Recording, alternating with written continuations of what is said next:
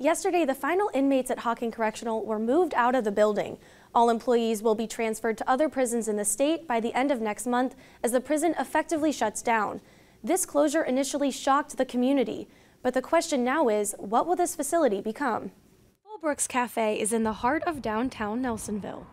Dan Jones, co-owner of the cafe, is worried about what will happen once the prison shuts down, since many of the workers have become regular customers. Yeah, we were really used to seeing people in that uniform come through the door, and there was a lot of really nice people that were gonna, not having a cafe on a regular basis anymore. Hocking Correctional is part of the Southeastern Correctional Complex and has operated as a prison since the 80s. 3 days into the new year, word came from the state it's closing. The reason? Inefficiency. According to this initial announcement, this unit is the single most expensive facility to operate in the entire state, costing $65 a day for each inmate, compared to $21 at similar facilities.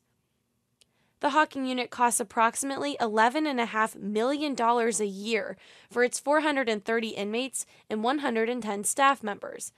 Comparable sized facilities in Richland, Belmont, and Trumbull counties cost approximately $3 million annually.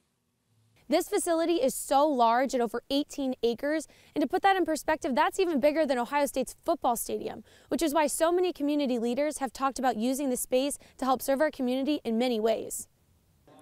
State Representative Jay Edwards and Nelsonville City Council President Ed Mash, who worked at the prison for over 30 years before his role on City Council, were furious about the lack of community input in this decision to close, and Corrections Director Gary Moore heard about it. I was upset with the prison closing. I was upset with Director Moore. Director Moore upset me. I probably upset him with my statements that I made after that, but there's no point. We're two grown adults, and there's no point of holding to that, and we need to move forward and make this a win for the region. Initially, I'm not going to die. It angered me at first. I thought, wow. Because it's devastating to the area, and me being on City Council, I knew the effect that it would have on, our community. Not just our community, but our region. Congressman Steve Stivers held a closed meeting the end of January at Hocking College. What was first meant to be a small discussion on future possibilities for the building once the prison closes exploded to more than 80 people in attendance. Corrections Department leaders faced off with the Hocking College president, state and local lawmakers from across Athens County, community groups, and even a local judge all shared ideas for the future of the facility, but it was not open to the public. I know that the prison closure is still a very emotional issue for a lot of people, but everybody handled this in a very thoughtful way and was forward-looking, which was the point of the meeting. How do we leverage this potential open facility to serve the needs of the broader region, and how can I, as a federal official, bring federal dollars to bear to do that? Nelsonville City Council asked Stivers and the Corrections Department to consider giving the city ownership of the building, but that might not be a realistic goal. But I don't think the financial situation would allow for Nelsonville to have that asset on their books. Right now, I'm standing in front of the water tower in Nelsonville, which is right next to Hocking Correctional Facility. City Council is really worried about how they're going to find the money to pay the $360,000 annual water and sewage bill once the prison closes. But as far as for the city of Nelsonville, our number one concern right now needs to be what can we get in that facility to get a water bill, because it's $30,000 a month that the city is missing out upon that we got to figure a solution pretty quick, and we are working actively on that. Many leaders are worried about a potential fiscal emergency for Nelsonville once the facility shuts down. I hate to say it, we're faced with some staffing changes and changing our entire way of operating. We're going to be at bare bones minimum to be able to operate and support the city. MASH asked the state to help soften the blow by granting Nelsonville a $360,000 impact fee for at least the next 3 years.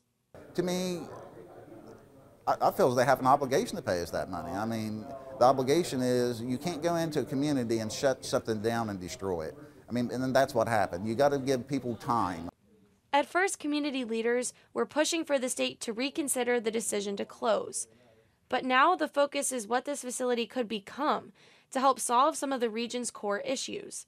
Poverty, lack of broadband access, jobs, and the need for more jail cells were all discussed. But what kept coming up again and again was the opioid epidemic in southeastern Ohio and the need for a regional treatment center. I just had a guy come out of jail. I released him on bond. He posted a bond. He used meth in jail. Absolutely.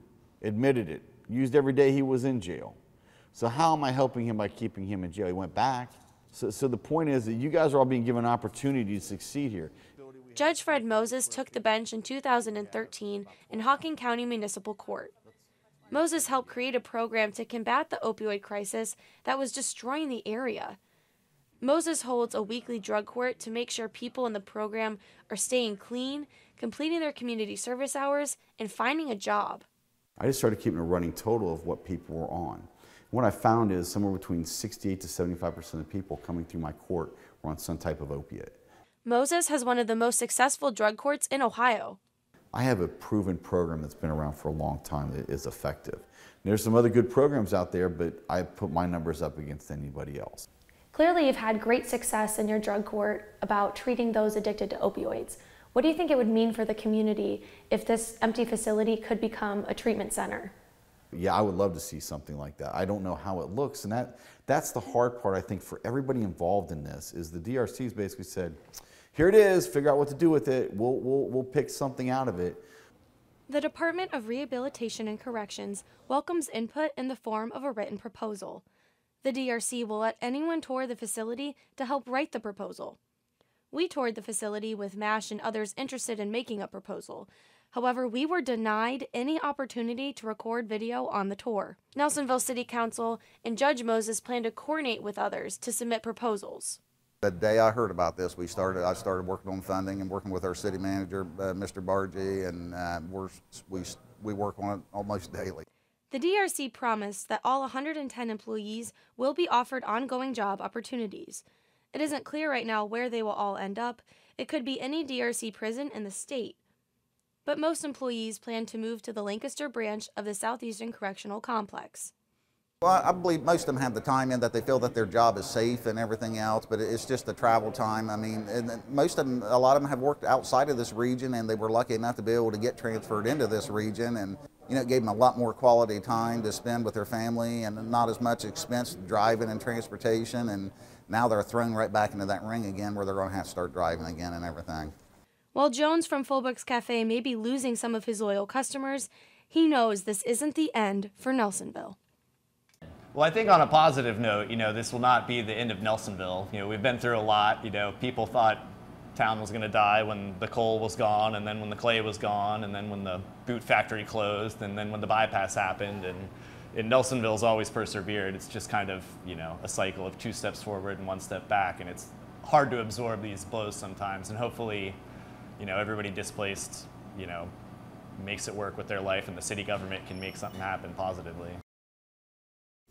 So what this facility will become, who will own it, and what happens next is really still all up in the air, Joseph.